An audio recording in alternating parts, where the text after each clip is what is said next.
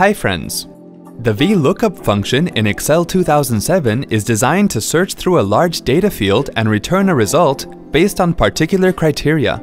Here is how VLOOKUP command works to find an exact match in an Excel 2007 worksheet. Open the Excel worksheet that contains the data.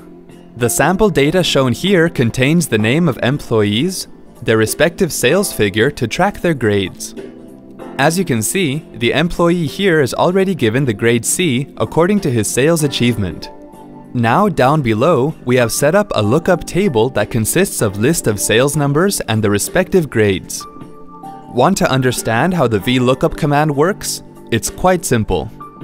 For the already given grade, you can see that there is a VLOOKUP function that takes 3 bits of information from the data.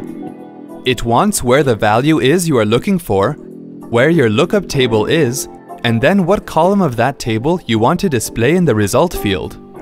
Let's find Rosa Anna's grade by typing in equals VLOOKUP, open parentheses, lookup value that is the sales amount, comma, table array where the lookup table is, comma, and the number of columns that you want to display, close parentheses. Press enter to get the desired result. In the same manner, use the VLOOKUP command to get the grades for John Smith and Adam Baldwin. See, that wasn't hard at all. Thanks for watching.